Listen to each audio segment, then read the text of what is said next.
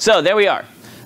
We've talked about the starfish, and we've talked about all of these other types of organisms on the planet. We talked about reptiles. Oh, no, we haven't talked about reptiles yet, but we have talked about, sorry, we haven't gotten to the really cool things that have a backbone. We've talked about a lot of things that have had no backbone so far. Today we're going to start getting into those organisms that have a backbone and are in this one supergroup called chordate. So all these chordates have a few things in common. They all have a notochord. That's this brown thing right here. They all have a dorsal hollow nerve cord. So that's right above it. Pharyngeal slits. These are going to be, in this particular image, these are the openings near the red places there where blood circulates. They allow for oxygen transfer. And they all have a postanal tail. So anus over here, tail in the back. So all chordates have these 4 things in common. And you guys know I like lists. So expect a list to pop up sometime saying, I don't know, what are the characteristics of chordates? If you were hypothetically to have to write an essay about characteristics of chordates, here's the 4 sentences for your essay. Does that help? Anybody who might be confused on what to write in an essay? No? Okay, just checking. So the notochord, it's a flexible hollow rod. It lies just between the digestive system, which we saw in the dissection, and a band of nerves, not just running, a band of nerves running along the length of the body. You have a nerve cord. A nerve cord is a really, really thick band of nerve cells. These typically run the entire length of the animal, and they end in a large collection of nerve cells clustered together. So some organisms have this big cluster of nerve cells that's called a ganglia. You have a big collection of nerve cells called what? At one end of your body. No, one end. Oh, brain. Yeah, your brain, right. It's like, there you go, it's your brain. Pharyngeal slits, they're going to open up near the outside, typically near the mouth of the organism. They allow for water to move through the mouth and out through the slit. These pharyngeal slits are going to be used for oxygen exchange with the environment. Some organisms actually use this for feeding. They have, they open their mouth, and then all these food particles come in. They go across the pharyngeal slits, and they get caught there. And then the animal uses its tongue to sort of wipe its pharyngeal slits clean and swallow the food. In fish, the pharyngeal slits ended up becoming gills, and the gill arches. So there we go. That's what makes a chordate. We got a notochord. We've got a dorsal nerve cord. We've got pharyngeal slits. And, oh, of course, we've got the postanal tail. All chordates, including you, have a tail of various lengths located right behind their anus. So here's obviously a lizard's tail. Here's a human tail. You can see down here we're going to have the anus. There's your postanal tail. It's all fused together. Yes? Do humans have a pharyngeal slit? We do while we're developing. It goes away. Like a fetal. Right. So eventually, for our terrestrial organisms, they go away during development.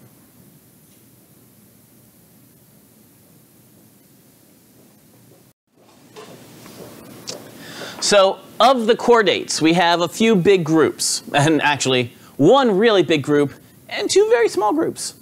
We've got the euchordates and the cephalochordates, and then over here we have the vertebrates. So let's talk about those 2 oddball ones, and then we'll get into the big class. The cephalochordates are filter feeders. It's like what's called the lancet. This is the lancet fish. It's not a fish. This is the lancet, a type of organism that buries itself in the sand. So it buries itself all the way in, really, so just its head is showing. And then it sits there and it waves its tentacles and it grabs anything it can with its tentacles, pulling it into its mouth. It is sort of the archetypical chordate because it shows everything in the adult stage. You can see pharyngeal slits, You could see a postanal tail. You could see the dorsal nerve cord. You could see the notochord. Everything is like perfect in this. So this is usually what we use to teach about chordates. Euchordates are like the tunicate. This doesn't look like an animal. It looks almost like a heart, honestly. It doesn't have a postanal, I don't see a postanal tail. I don't see pharyngeal slits. It looks like a sponge almost. So it looks like a sponge in its adult form. The reason it's classified as a chordate, in this case a euchordate, is because in its larval form, it's very obviously a chordate. It's got a postanal tail. It's got pharyngeal slits. It's got a notochord and a dorsal nerve cord. All of those are. This is a tadpole. This is what I was. The bottom one is the euchordate. You can see it looks similar to a tadpole, and I don't think any of us would argue that a tadpole is a chordate. So we've got our cephalochordates and our euchordates. And those are sort of almost a basal group. They're ancient lineage.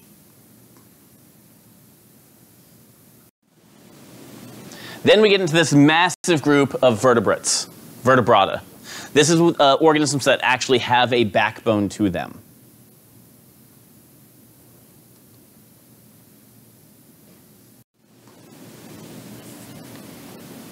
The phylum Vertebrata has several characteristics on top of the chordate characteristics. It does have all those same chordate characteristics and some more. It'll have a vertebral column, a cranium, an endoskeleton, what's called a neural crest, and very diverse internal organs that are highly conserved. I'll go through each.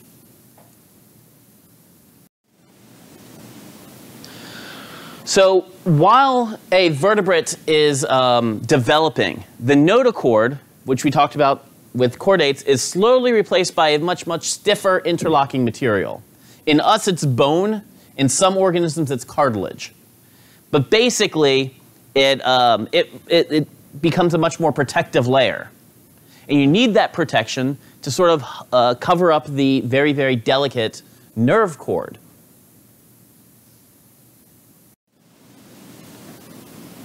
We also want to protect that big cluster of nerves at one end of our body, in this case our brain. So we have to protect our brain using what's called a cranium. The cranium is, again, very hard material. It could be cartilage, like in a shark. It could be bone, like in us. And the brain sits inside. Now, the brain sitting there, we're going to talk more about the brain structure when we get to the nervous system. It's not just sitting in there by itself. There's some fluid in there to prevent it from banging around too much. Turns out, if you bang your head too hard, you get damage to it and your brain, and then you can't live long.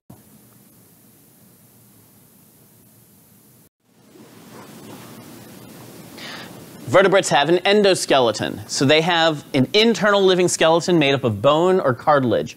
That skeleton provides a connection point for muscles to allow for more efficient movement. It also provides structure, stability.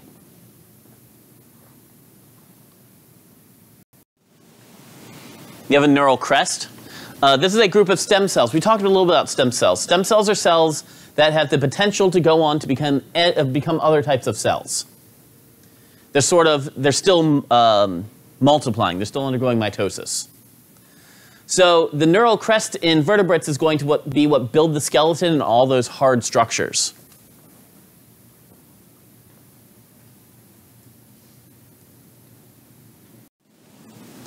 And they have really diverse internal organs. The mesoderm has differentiated into a complex system of organs, and those organs are highly conserved across different animal vertebrate groups. So when we're looking at vertebrates, you're going to see the same basic structures. You're going to see a small intestine and a large intestine, a heart, lungs, or gills, depending on where the organism is. So questions on vertebrates?